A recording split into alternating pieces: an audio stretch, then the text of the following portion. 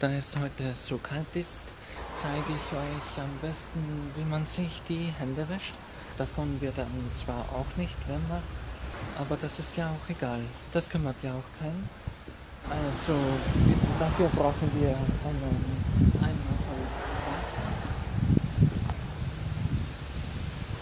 einen Stuhl, ein Handtuch und ein Stück Seife. Ich habe da welche von Nivea.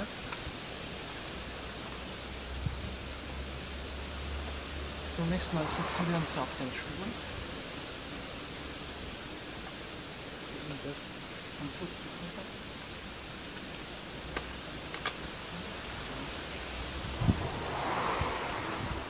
Hier nehmen wir die Seife mit Leeren aufgedrückt. Zuerst die Hände und die Seife einweichen und dann schrubben.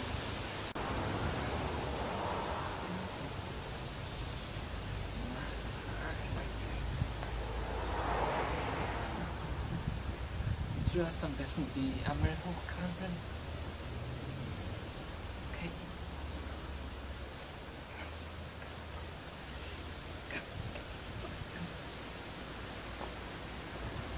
Also noch einmal.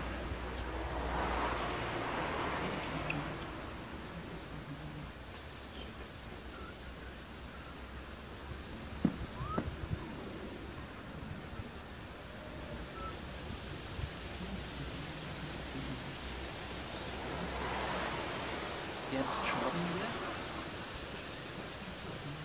Schön schrubben.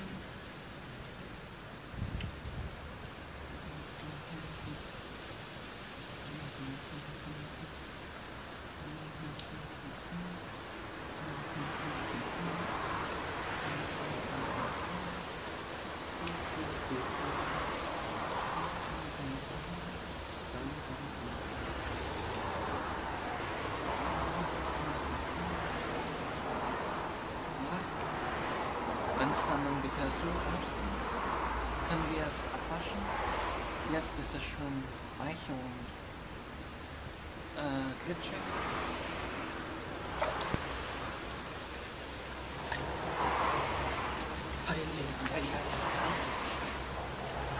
Am besten ihr nehmt warmes Wasser bei eiskaltem Wasser.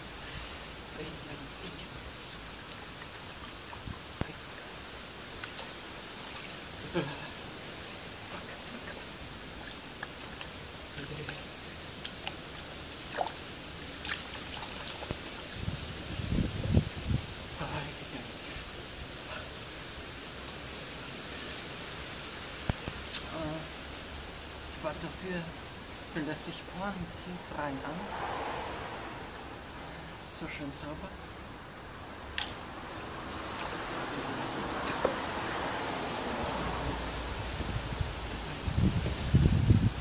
So. Und dann trocknen wir uns. Und dann trocknen wir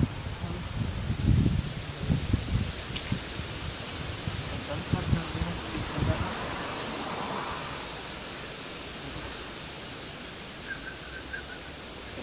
Eine furchtbare Idee. Es ist eiskalt.